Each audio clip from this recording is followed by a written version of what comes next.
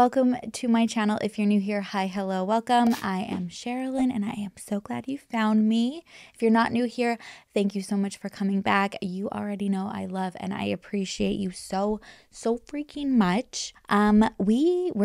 There's really not much to say. We're just gonna get right into it today. I have a Canadian case for you today, one that I did not know about that I'm just floored about because I know the name very, very well. And yeah, I haven't stopped thinking about it, so we got to share it with you. But before I do, I have a quick message for you.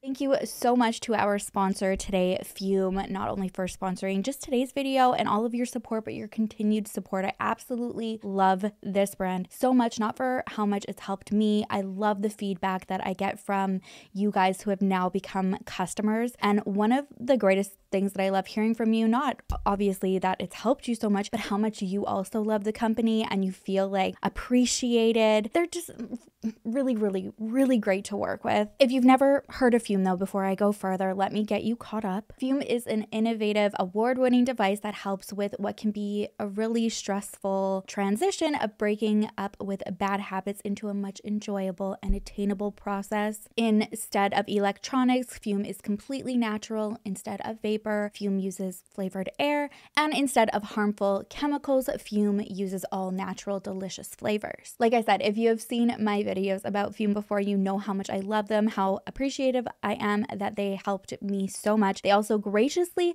gifted me their newest device, the Solano, which was released in November, and I can't say it enough. Like, it is so cute. It's not cute. The other one I felt like was cute. This is my like sleek, sexy, hot villain that you want to cheer for and love version of Fume. Now, funny story, and this is, okay, literally I cannot make this up because it's going to be like, wow, that was weird how you segued into that, Sherrilyn, but this is the honest to God truth, okay? Last video I did with Fume, I was freaking out because I didn't have my Fume. I was like, oh my gosh, brand new, where is it? I want to fidget with it. Couldn't find it, but my sister had like just been over and she had picked up a bad habit that I was like, okay, why don't you try the Fume out?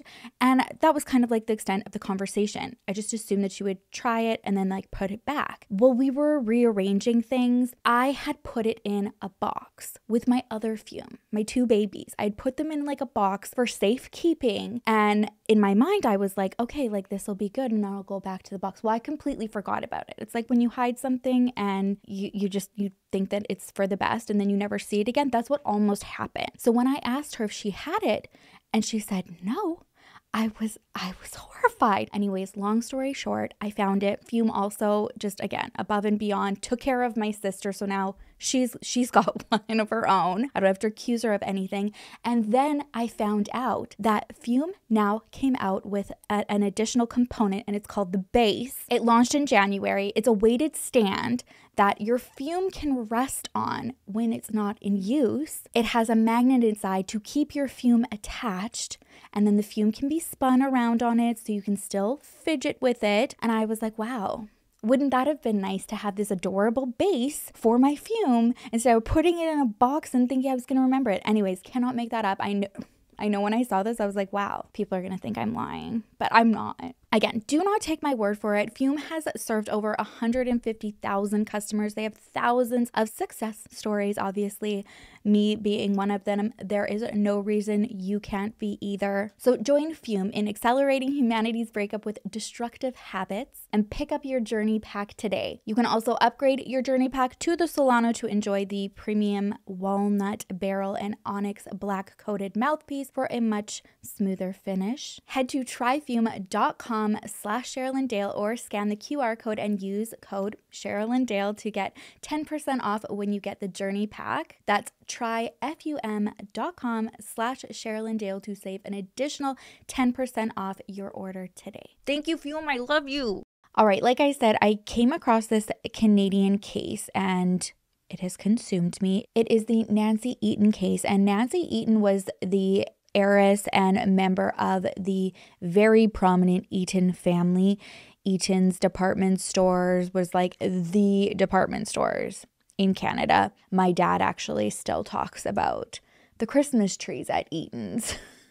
Whenever he sees like a really nice bougie Christmas tree, he's like, that looks like an Eaton's Christmas tree. And yeah, I don't know. I'm just like a Canadian staple. So in terms of this case, even though it is solved, I really did a lot of reflection throughout it and then after, and it made me want to share this case even more because I feel like I'm frustrated that it sounds like we've done really a lot of progress. I think we all want to think that we've done a lot of progress since, I mean, at the very least, the 80s when this is going to take place. And I've just learned that in terms of mental health specifically and treatment, I'm like, I don't really see any difference. I mean, obviously there's like a little bit of difference, but like from the 80s, like we've got to hold people accountable and make some real changes. So I will share my opinion on all of it, like once we've gone through everything at the end, but I just want you to kind of have that in mind as we go through this, just like thinking of the type of mental health care that we're providing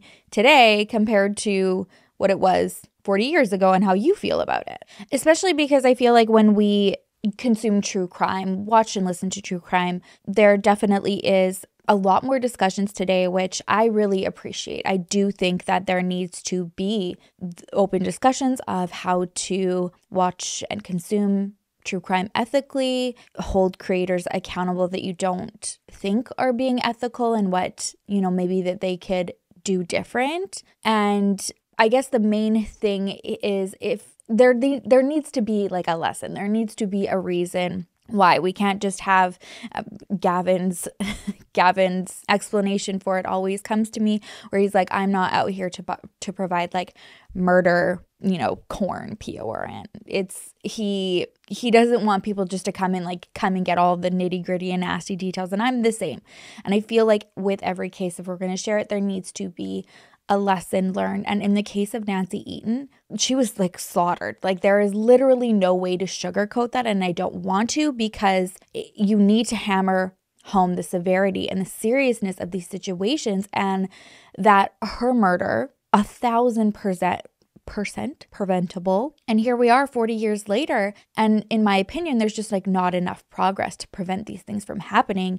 And then when we share these cases, it's literally like our victims are dying in vain, where that is not the point. We need to share this to make a change, make people more aware, and prevent it from happening again. As always, I want to start with Nancy and who Nancy was in life, not in death. Nancy Eaton was born May 28th, 1961. She was the great-great-granddaughter of Timothy Eaton, who was the founder of the Eaton's department store, and she is the only daughter of Edward Eaton and her mother, also named Nancy Lee Eaton. You can tell just by her name, I guess, like the prominence and the status of the family. Nancy's full name is Nancy Alice Edward Eaton. So she was like carrying on family names like royals, even though she was Nancy.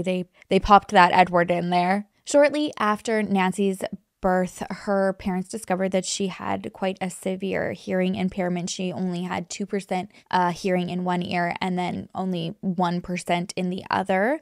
Despite this, though, her parents sent her to a school, just like, quote unquote, traditional school, and opted out of sending her to one that worked with children with hearing impairment. So she wore hearing aids, and then she learned how to lip read to get by. It is said that she did struggle a little bit academically, perhaps because of that, not picking up everything at the time. And I think also there was probably not as many resources for people back then when they were opting to, just go the lip reading route. I actually love following, I think her name is Abigail. Why is her name blanking to me? Oh my gosh. She was on The Bachelor, and it's a very similar situation. She lip reads, and I think she's a really cool influence for anybody who also is limited in their hearing or can't hear at all and they're deaf. And you would never know with her, and she just does not let that affect her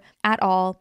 But I don't think that it was obviously talked about as much then in the 80s. So Nancy actually ended up going to 18 different schools. And, because kids can just be ruthless, sometimes she was also the victim of a lot of bullying, not only just for her disability, but also because of her weight. And at only 11 years old, she ended up experiencing quite a traumatic, just emotional breakdown from everything that lasted several years. Ultimately, it was Nancy's mother who was just constantly there to root her on, support her. She helped her overcome every obstacle, all of the negativity that she was receiving. And Nancy, she turned out to be a really beautiful, kind, caring young woman who put other people before herself. She really wanted to be there and let everybody know that they had her support and, kind of make sure that nobody felt the way that she did when she was younger. When Nancy was only 5 years old, her parents ended up getting divorced. It at the time did not sound like a very pleasant experience to go through. They were in and out of court. And Nancy's father, although he was an Eaton and like the heir to this fortune, he didn't really have a lot of interest in carrying on, the legacy and running the Eaton department stores. Obviously, he still had money coming in an inheritance, but he was kind of like doing his own thing. He drank a lot, wasn't making the best decisions. And so when they divorced, it didn't really leave a lot for Nancy. And she was in and out of court with her ex-husband just trying to get support. And because of that, it definitely put a strain on young Nancy and her father's relationship growing up. One thing she had always, though, and could count on was her mother. Reading about her mother, I took it as like, just very nurturing, involved. I think some people might think of it like as like helicopter parent, even though Nancy was in her young 20s. Her mom would call several times throughout the day and they would check in, but it sounded like Nancy enjoyed it. Like that was both reciprocated. It wasn't like, oh my gosh, I have to answer to my mom and tell her all this stuff. It was just expected. That was their routine. They were just very, very close. So on the morning of January 21st, 1985, all of the residents of Toronto, they woke up to this just like cluster F of this huge snowstorm. And naturally, Mama Nancy called daughter Nancy to see if, she was okay and if she had planned on going to work today or that day. I guess she's calling like, do you plan on going to work today? Like I said, this was very routine anyways. They always started off their morning with a call. So this wasn't out of the blue. And it was unusual that Nancy didn't answer when her mother called. But if the rare occasion did occur that she didn't answer, maybe she was freshening up or whatever, she called quickly after, and she didn't get an immediate phone call back from Nancy and thought it was a little bit strange. Let's finish our sentences. Kind of tried to bypass it and call her back in a little bit. But before she got a chance to do it, her phone did ring and she's like, oh, okay, well, there she is. So she answers expecting to hear her daughter on the other end, but instead she hears a male saying, good morning, it's a beautiful day. I can only imagine how confusing that would be, A, because it is a male that is on the other end and she's expecting her daughter, and B, they are in the middle of a record-breaking snowstorm. I think this snowstorm actually, it made history. It even affected the United States. So definitely odd, and she just sits there kind of like seeing if she recognizes the voice, and then it repeats again saying, it's a beautiful day today, and then hung up the phone. So Nancy calls her daughter back.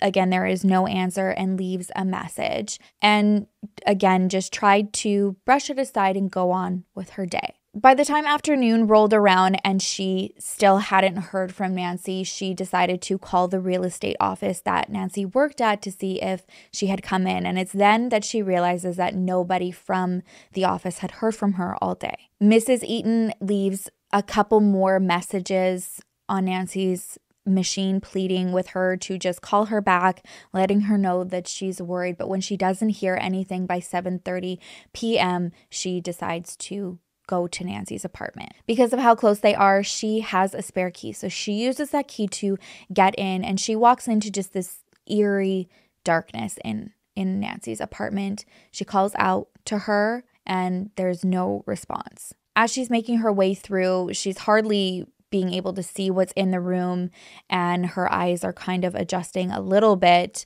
to how dark it is. And she can kind of see that there's like this darker stain on the carpet and that there's something on Nancy's bed as she's getting closer. Before she can make it out, she trips on something as she's trying to go for the table lamp to get some light on. And she falls on the floor, falls into this dark stain, and realizes that it's wet. Keep in mind, it's still dark. She's struggling to see what's around her. And as she's looking around, she sees that all of Nancy's bedding is on the floor next to the bed where she's fallen. And so she lifts the blankets, and there she sees her daughter covered in blood. Nancy was dead and savagely murdered. Immediately, when Nancy's mother saw her daughter's body, things are just racing in her mind, and she knows, oh my gosh, this is a result of my daughter's heart, my daughter's kindness, my daughter's willingness to bring people into her life, into her home to make sure that they are okay. They took advantage of her, and she believed she knew who did it. Now, although at this point in Nancy's life, she wasn't the closest with her father, she still did hold on to some of the family traditions from his side. And one of those was spending time in the summer at the Eaton summer house in Muskoka.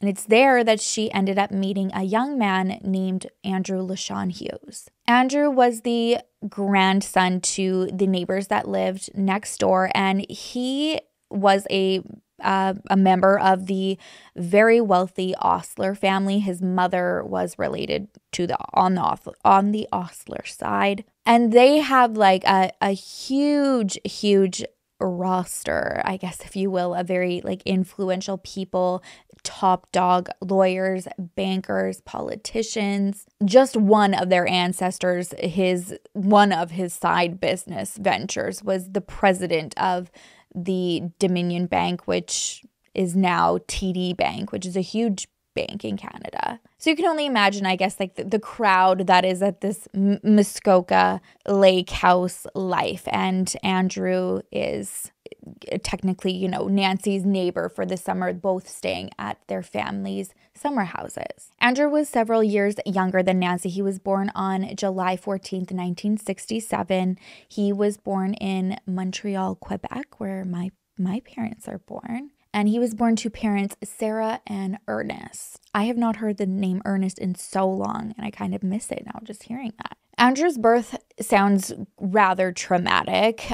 He was born and his umbilical cord was wrapped around his neck, so it had actually cut off quite a bit of blood flow to his brain. Allegedly, it took him almost 5 minutes to cry out when he was born. I cannot imagine how terrifying that would have been for his parents. And later in life, the fact that he was deprived of oxygen for that long will come up as, I guess, like the catalyst of issues that will follow him for life. Now, it's not something that's dormant and everybody's like, oh my gosh, where is this coming from? Starting at a very, very young age, just as a toddler, Andrew would throw tantrums. These aren't just described as going through your terrible twos, though. These were overboard, very destructive, very physical, aggressive. By the time he got into school, he was described as a student that was very bright and eager to learn, but he also acted out and did have difficulty in class. Several of his teachers did believe that he had ADD. Again, I know back in the 80s, 90s, there was just so much misconception then, especially even with the diagnosis. It was kind of just like throwing medication at kids those days and not just looking at the root of what was going on. And nowadays, I will say that when it comes to this specifically, there are teachers' aides, and we've gone leaps and bounds in terms of allowing kids with learning difficulties to still be in the same class as their peers and having somebody come in and focus just a little bit harder with them. But, we're talking about the 80s. So just keep that in mind also as we're talking about the school era I'll get to my opinion about the other stuff later. Because of the misconception of treatment and such for ADD back in the day, and just like kind of like throwing medication at kids, and I don't want to say writing them off, but I just remember being in class with kids who did have ADD, and it was like they were always seen as like super problematic. You could tell the teachers treated them differently. They sat in different areas, and they should have been at the front, but now I'm like thinking back, they were always in the back, which is probably the worst spot for them, because it was even harder for them to concentrate and learn back there, and then became, more destructive because they're in the back. Nobody's paying attention to them. And so by the time Andrew was 10, he was seeing like psychiatrists and psychologists, thinking that there was, this like monster within him. And they're hoping to get answers for this child who is uncontrollable, and nobody at this point could pinpoint a specific diagnosis. So with all of this going on, and people throwing out all of these different assumptions, and the solution just not getting rectified, he's just kind of being put into one doctor after another without answers. By the time he was a teenager, his behavior was, off the charts troubling. At this point, he's 13 years old. He's stealing his parents' vehicle. He had broken into his grandparents' house. His violence was becoming very alarming. One time he chased his mother around the house with a knife. He had become such a threat for other people's safety that in school, people worried about their children that were there. Teachers worried about the other students. He was eventually kicked out of school. So he just continued going through more psychiatric evaluations. One of the main, diagnoses that was coming up was that they were explaining his behavior as like intense teenage angst. So there's like teenage angst, and then whatever he was going through was that, but just on like a more intense scale. And as Andrew and his parents are, getting this feedback, they're not knowing what it is. These are the professionals, but they're also questioning it, saying like this is so much more than that. And just one after another, they're kind of, I guess, kind of getting pushed away, which kind of it is quite concerning that a family this prominent back then, it really gives perspective as to, even the kids that were in my class in the 90s that I remember, and stories about my husband that he went through. He definitely had, severe ADD, it sounds like, and had to go through, I don't want to like put him on blast or anything like that. It can be a story he can share, but quite traumatizing things. It's just, there's no way to put it. There was not a lot known of how to just effectively help and treat these kids at that time. So by 15 years old, Andrew had, maybe had enough of hearing that there wasn't more of an explanation and cure or light at the end of the tunnel and help that he could get. And he ended up attempting to kill himself by swallowing a bunch of pain medication. Just as the doctors were unequipped and uncertain as to what to do with Andrew, it sounds like so were his parents. They had never experienced anything like this before, and the fact that they are going for, answers from the doctors and not getting them, they had nowhere to go. And as Andrew would explain it, he felt unsupported by his parents, and that this was like a call for help that went unrecognized. It was just like, okay, let's just treat him, put him in the hospital, keep him alive. Glad you survived, and then we're just going to, forget about this and move past this. Like, you're okay now. So really, it was just like a ping pong effect. He would try to get better, not get better, go even further down the hole. He just rebelled so much, continued stealing, breaking into, I don't know why his grandparents were always the subject, but broke into his grandparents' house several times, and not just broke into it, but like would break the windows, smash the place. He also robbed a convenience store and stole cigarettes. At one point, he eventually was arrested, and he spent a couple nights in a youth detention center and was given a year probation. So again, he went back home. Things were a little bit better for a period of time, and then shit just hit the fan. There was another physical altercation.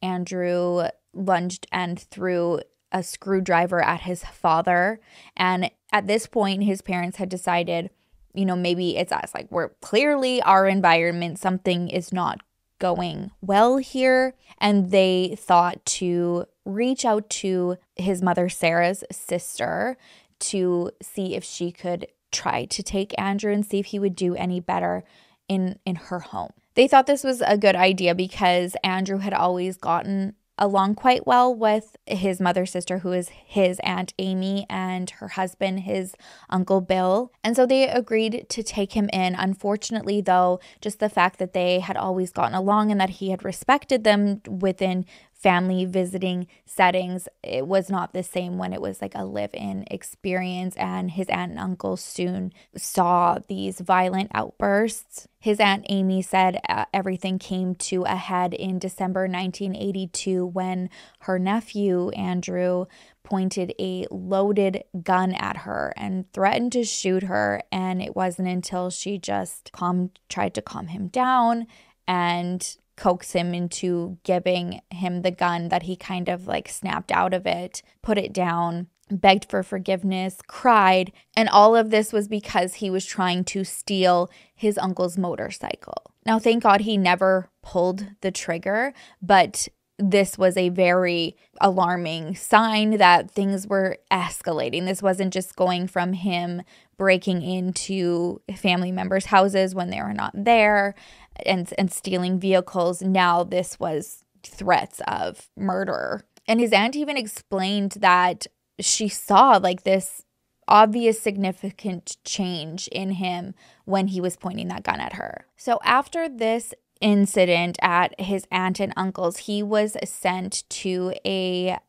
very expensive institute in Connecticut where he had his brain scanned, and the doctor believed that he had undiagnosed epilepsy. He, at this point, was prescribed anti-convulsive drugs to try and combat, I think it's dyscontrol syndrome or intermittent explosive disorder. I believe it was Catherine Fogarty who explained it on her podcast of her episode on this case, where it basically is like a pattern of frequent violent outbursts without being provoked. So it would, you're just in like a social setting, and then there's not really anything that provokes something of that magnitude, and you just like the person kind of goes off the handle. On top of trying this route, his doctors also suggested that Andrew not be with his parents and maybe stay at a treatment center. Part of that was to try and narrow down specifically what Andrew needed and what his diagnosis was and see if this was going to work. And then another part of it was that his doctors did believe that at this point things are escalating and that it could get to the point where there was going to be serious harm done to either himself or somebody else. When Andrew's parents heard about this diagnosis, the drugs that they wanted to try Andrew on, they were not down with it. They absolutely disagreed. And when he was released from the Connecticut institution, his parents decided to just have him take more tests and see more doctors for other opinions. This just kind of repeated all of what Andrew had already gone through up until this point in life. He saw several different doctors. Nobody could say specifically what it was.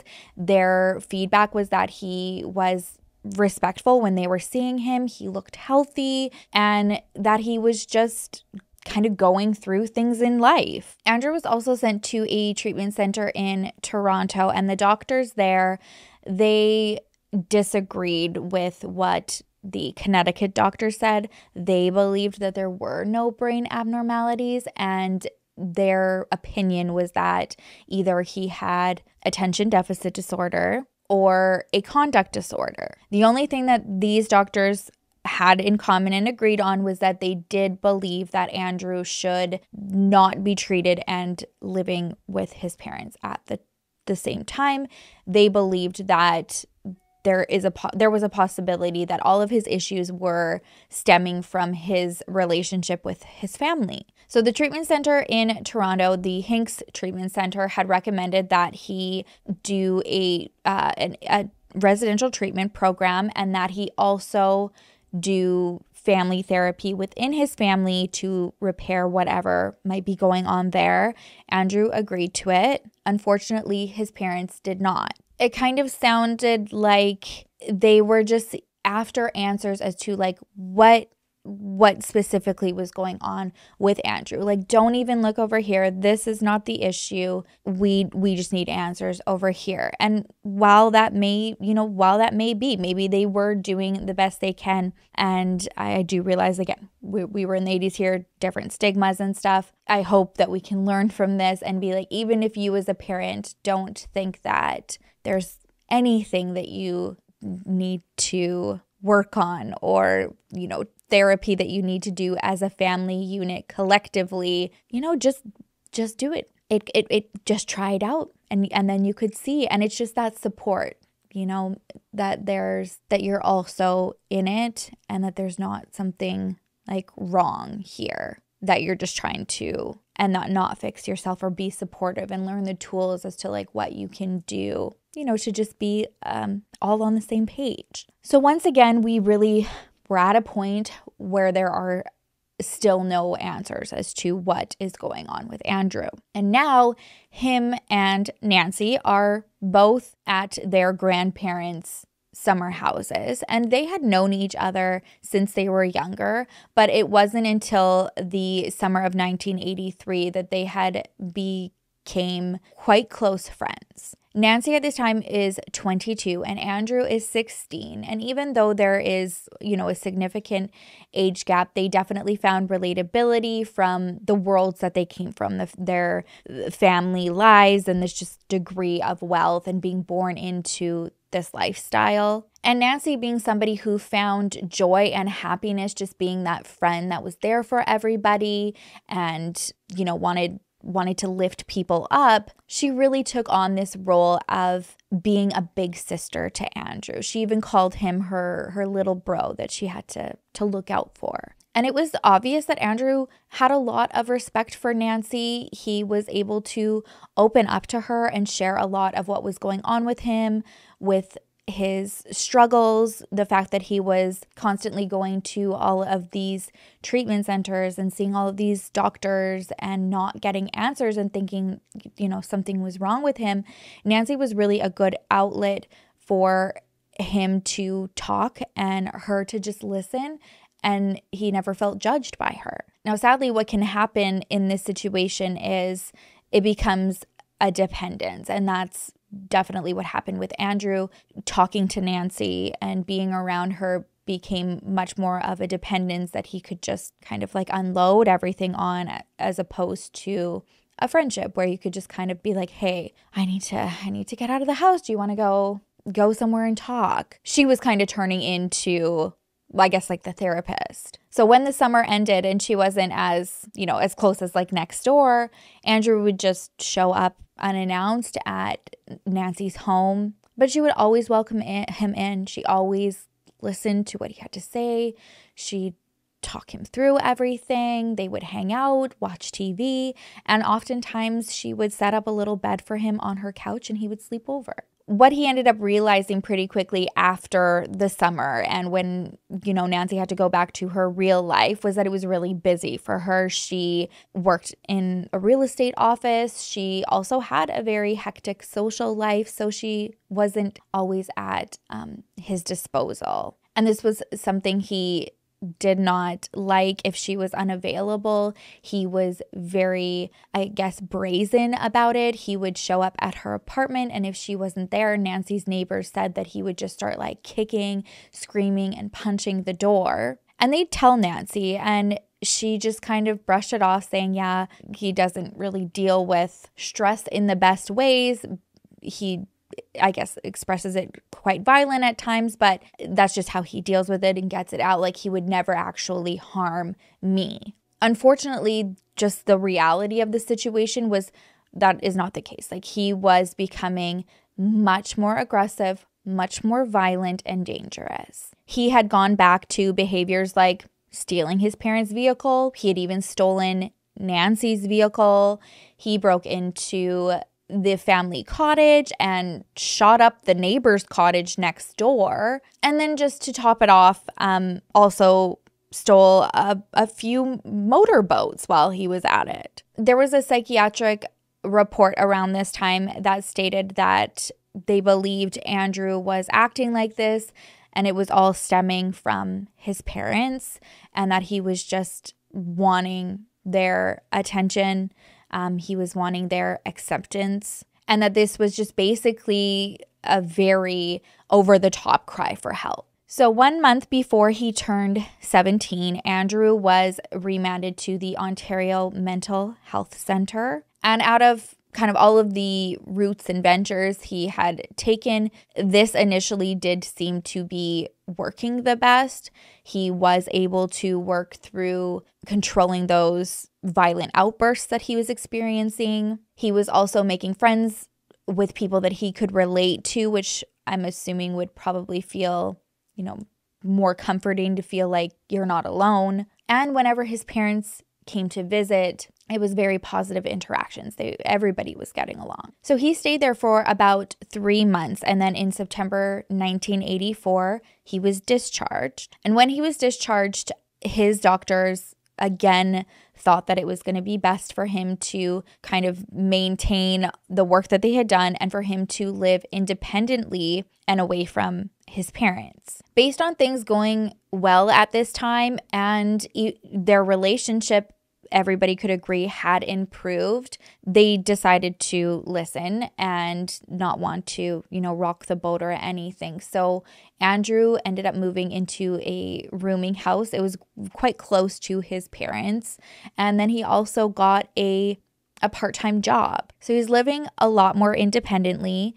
He ended up spending Christmas and New Year's with his parents. Everything seemed to be going fine. But shortly after New Year's, his parents tell him that they are going to be going to Mexico for a couple weeks to go and visit his grandparents who had moved out there. And this seems to be a trigger for Andrew. He did talk to a friend about it, saying that his parents were going on this trip, and he expressed that he missed his grandparents, that he wanted to go and see them as well, and that he was hurt that he wasn't invited. So at this point, he's able to recognize what the trigger is, express it, and know that, okay, like, I'm feeling like this because I'm hurt because I wasn't invited. And he felt himself losing control. So he called his uncle. He told his uncle, I'm going through this. I'm not feeling in a very good space right now. And it was teetering on the side of him being suicidal again. So his uncle immediately takes him to a psychiatrist, and the psychiatrist talks to Andrew briefly and diagnoses him with having normal teenage hormone changes. And when they leave, Andrew says, it is definitely deeper than this. I know that I need help. So his uncle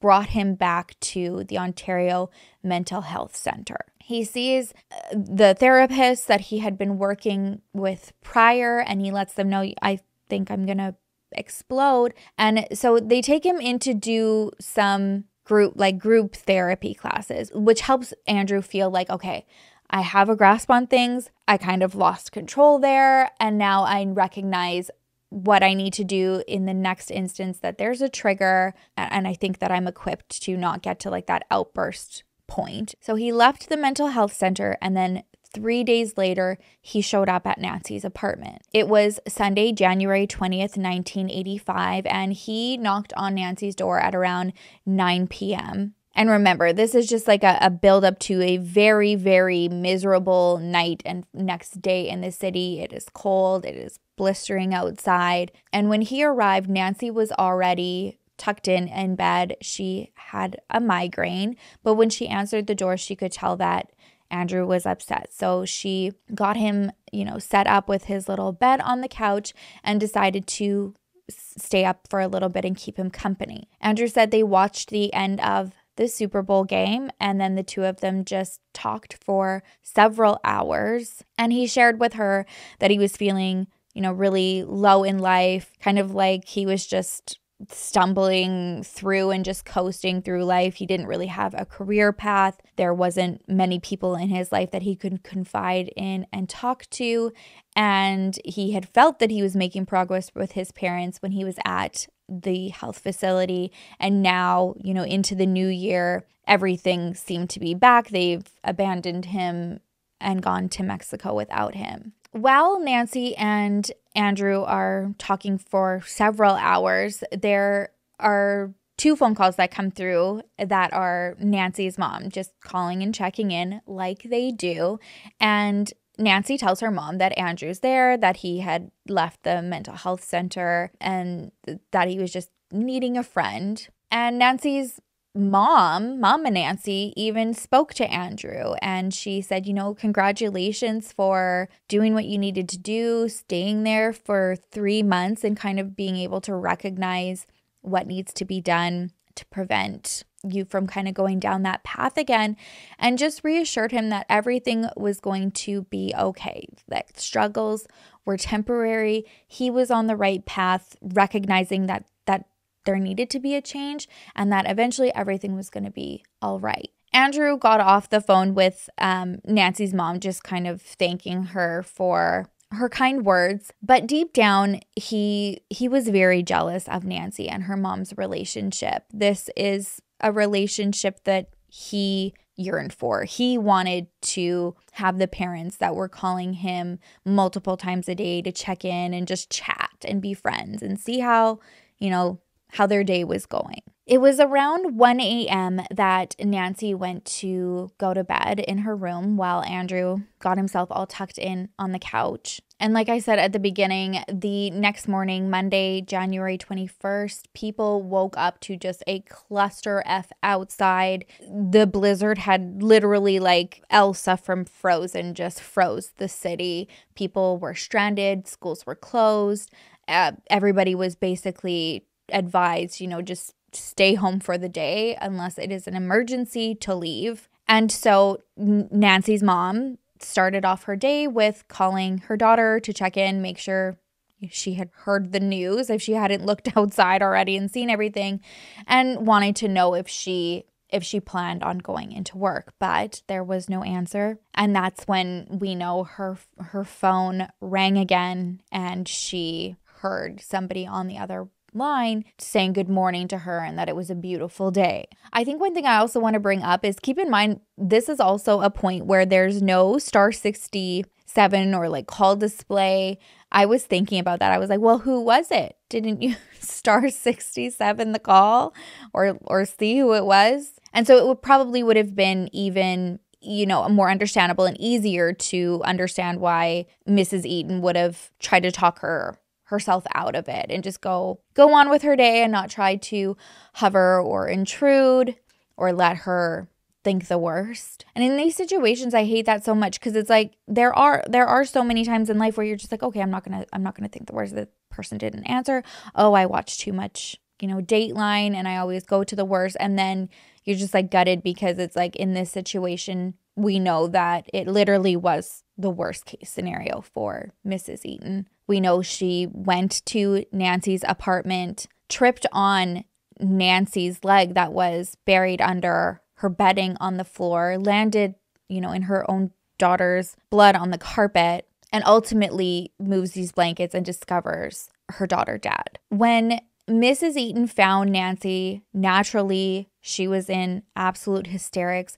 She calls 911, tells them where the apartment is, and then ran outside barefoot in this snowstorm in absolute hysterics, waiting for the police to arrive. As soon as they arrive, Nancy just keeps repeating, "She's dead. She's dead.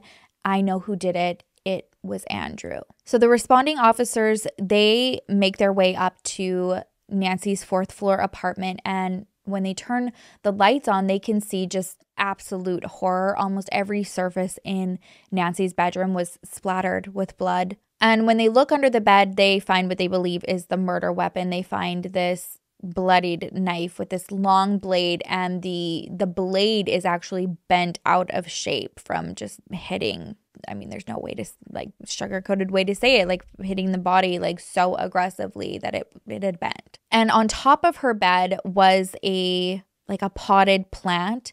So that would have been what Mrs. Eaton had seen when she was trying to look through the dark and was like seeing this dark shadow on the bed. It was just like plant on the bed. And also around the scene was like 2 raw eggs that were broken on the floor. One of them was in Nancy's bedroom, and then one of them was in the bathroom. So very alarming scene. I can imagine quite confusing as well, with those items, just randomly throughout the apartment. And even though Nancy's mom was inconsolable, she was just very insistent that she knew who the killer was.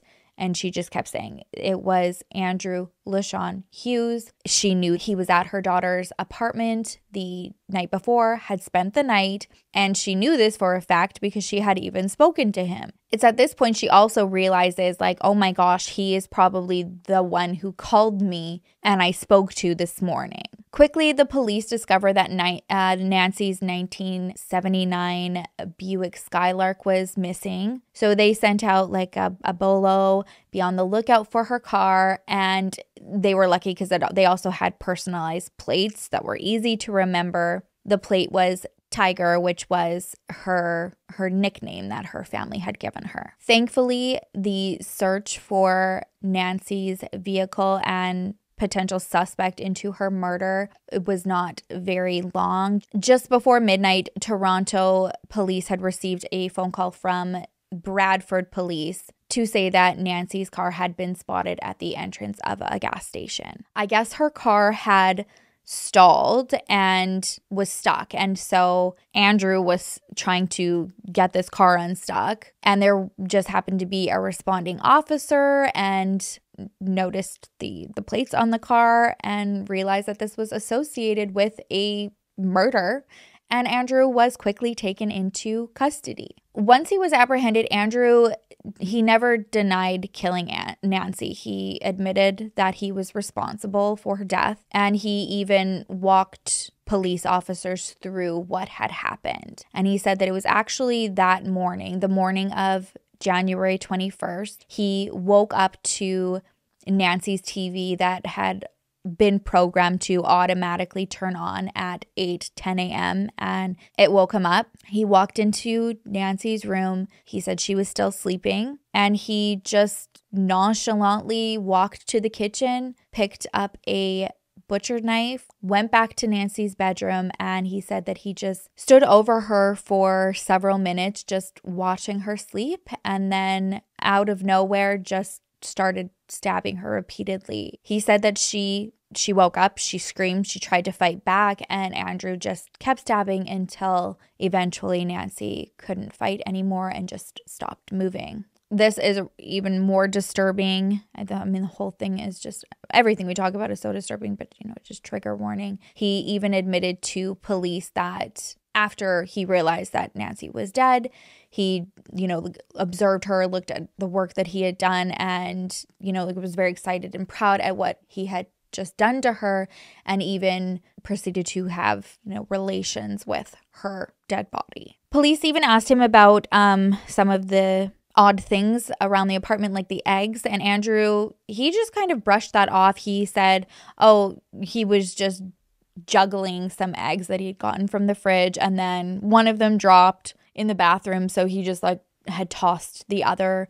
It wasn't meant to send a message, or it was nothing cryptic or anything like that. He said just like very matter-of-factly, like, I was just juggling. He remembered the egg part, but he didn't have any memory, he said, of why there was a plant on the bed or calling Nancy's mom that morning. So it never admitted to being the one that actually placed that call. After killing Nancy, he made himself some coffee. He had a shower, and he put on a tracksuit that belonged to Nancy to go out and venture in this blizzard. What is ironic is he had taken Nancy's car. He had taken $45, and he actually drove to the nearby Eaton department store, or Eaton Center, I guess is what they're known as. It's a department store, but like their Eaton Center. I don't know. That's just like so cryptic. It's like, yes, of course, it's the Eatons are iconic, but it's like the store that is named after Nancy's great-great-grandfather.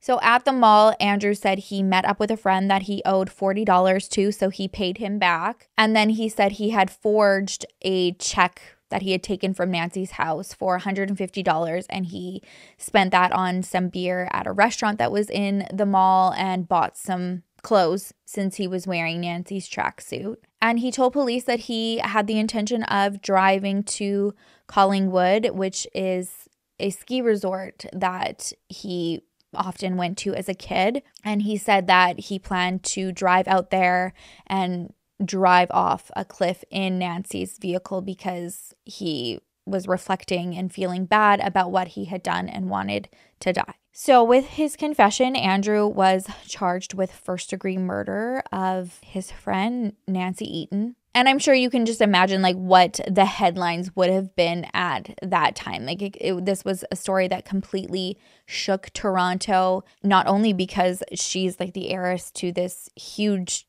family dynasty, but also learning that it was her friend who's this 17-year-old boy who looks just, like he looks young. He's from this prominent family and was somebody that she was, trying to just take under her wing and help. So the hope and assumption was obviously that he would get life in prison. Sounded like Moira. I mean, not just due to the heinousness of the crime, but also because of his confession. But Andrew's parents had poured every resource possible that they could and hired one of Canada's top defense lawyers, a man named Clayton Ruby. And he argued that, yes, this crime was gruesome. There was a lot of evidence, but Andrew, he stated, was not guilty for killing Nancy due to his mental space at the time and that he was not aware of his actions while he was carrying them out. So Andrew pleaded not guilty by reasons of insanity. Trial began on September 15th, 1986. And I think one of the things that broke my heart so much learning about this was what Nancy's mom had gone through since her death and after. And obviously after her daughter died, she just had lost the will to live. And not only had she lost Nancy, but Nancy's father had died before trial could start. And even though Nancy and her husband, Edward, weren't married anymore, they had really come a long way and were making efforts to just have a healthy relationship. They had all just spent Christmas together 3 weeks before Nancy's murder, which I thought was really beautiful because, even though Nancy was in her 20s, it wasn't like, like she's grown, we don't have to work on this anymore and just still be a family. Like I think people forget how important family dynamic is even after your kids are grown. How nice is that to have, parents who are divorced and you're an adult but can still celebrate all together and be a family unit for that day. I talked about this on TikTok. I'm very much a believer of the blended family when you can and it's safe and works for you. And now by the time trial came, Edward Eaton had also died. He died of a stroke only 6 months after Nancy was killed, which left Mama Nancy by herself. I guess her only solace in life turned to Nancy's little cat, who was named Tinkerbell, who was in her apartment, and police had found hiding scared under the bed when they found Nancy murdered. For the prosecution's side to try and dispel any credibility to an insanity plea, they argued that there were actions that Andrew carried out that showed that he was aware what he did after the murder, that he, that he knew that she was murdered and that it was wrong, and that there was, some efforts of trying to like get away or distance himself, rather.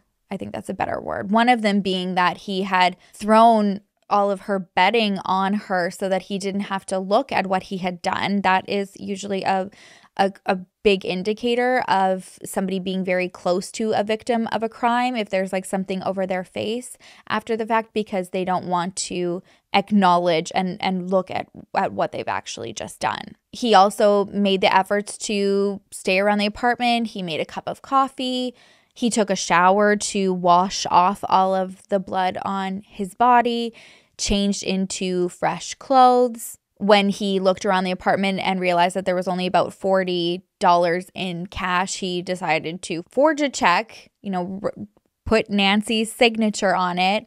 He's doing actions that he's very aware of. It's not like he just wandered off covered in blood, signed his own name or whatever. Like, these are very deliberate, methodical, thought out actions. For the defense, they focused more on not that he wasn't aware of what was right and wrong, but that he had just kind of gotten to this place and it was like a long time coming, and that the Ontario health system had failed Andrew and basically said that they were the reason that Nancy was dead. They argued that Andrew had taken all of the steps that he would have needed to keep himself safe, keep others safe, by going to the mental health center. That second time when he went, it was basically just kind of like gave him a pat out the door, like, yeah, you're doing okay. You know what you need to do to get yourself out of this space, do some group therapy class, and go play some hockey. Now, the Crown had not called any psychiatric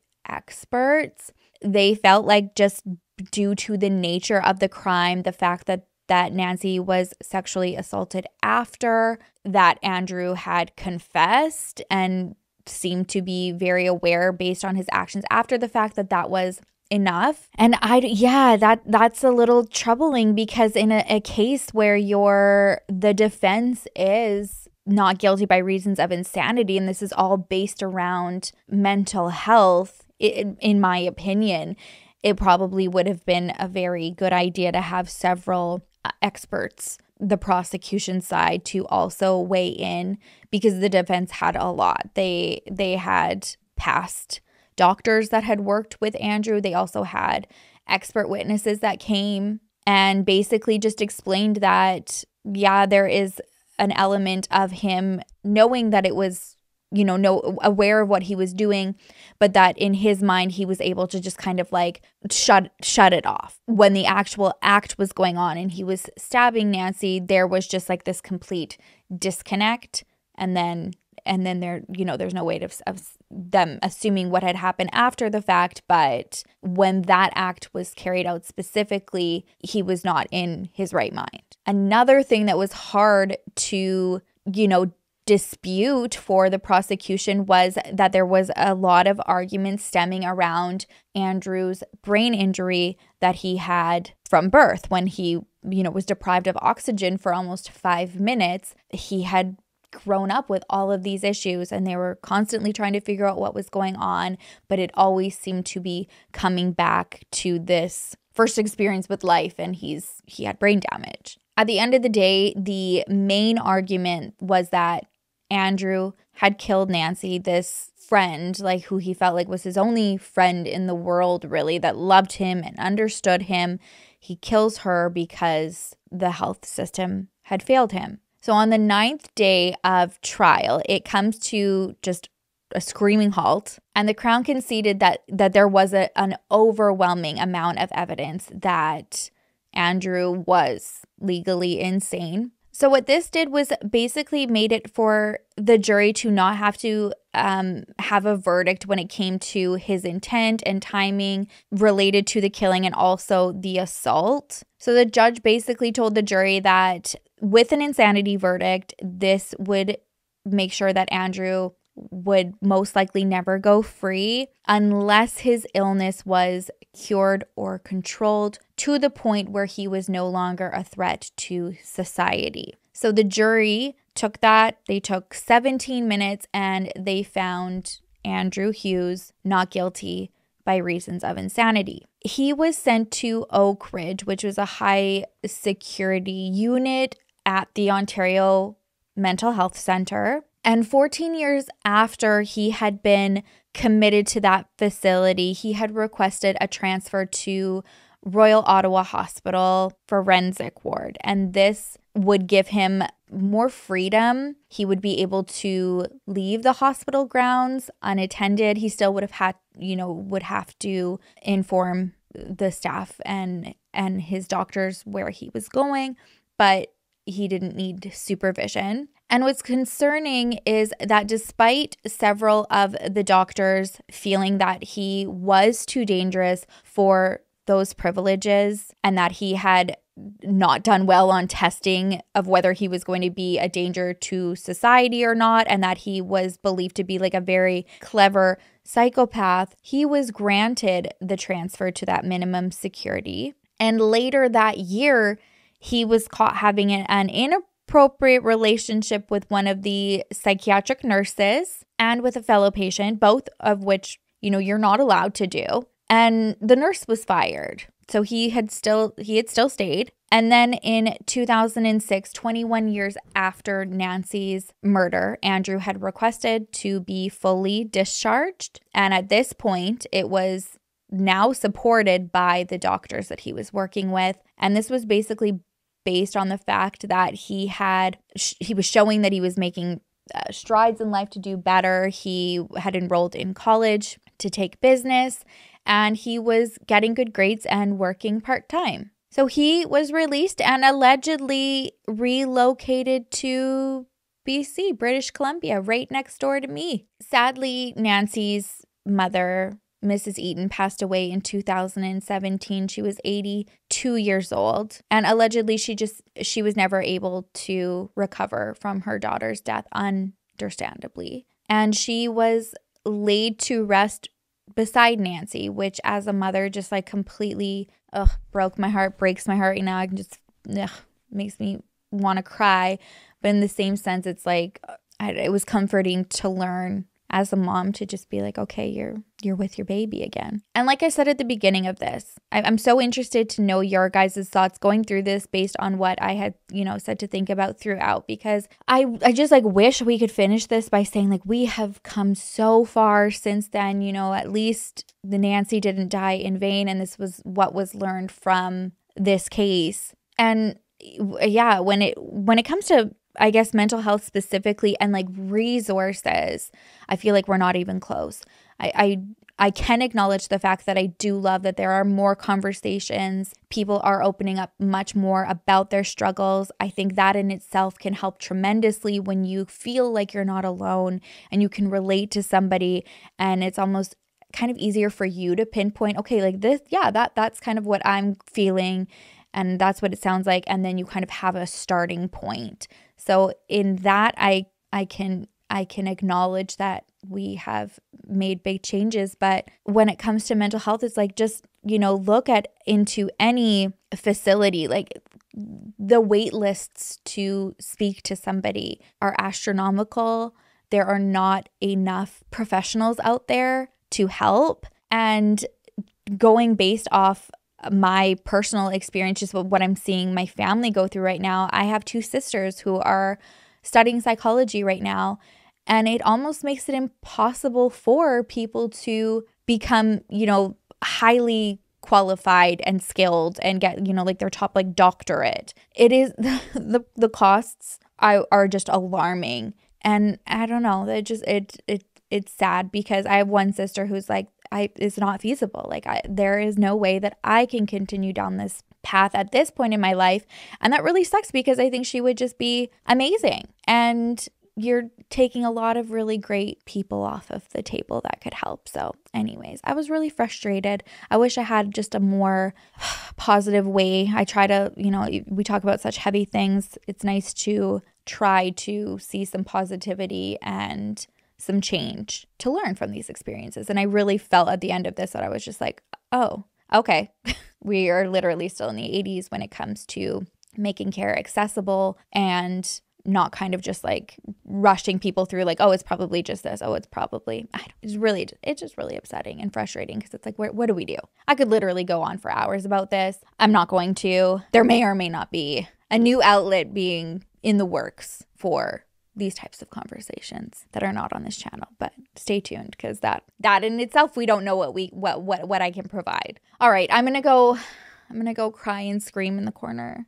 I'm kidding. Oh my gosh. Okay. Yeah. It's so sad. I wish that I could be like, oh my gosh, we've done so well. Anyways, I'm going to go because I'm just going to ramble and I could talk about this for hours. Nancy deserves so much better. Her memory and legacy deserves so much better. And I definitely want to make it a priority, just like for myself to continue having the conversation and normalizing having help or navigating every day with mental struggles because we need that because this just should have never happened. Nancy should be here. And I will leave you with that.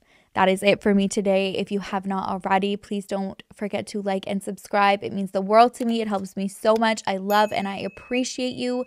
I will see you in the next video. I will miss you terribly until then. Make sure to love each other, love yourself, and I will see you soon.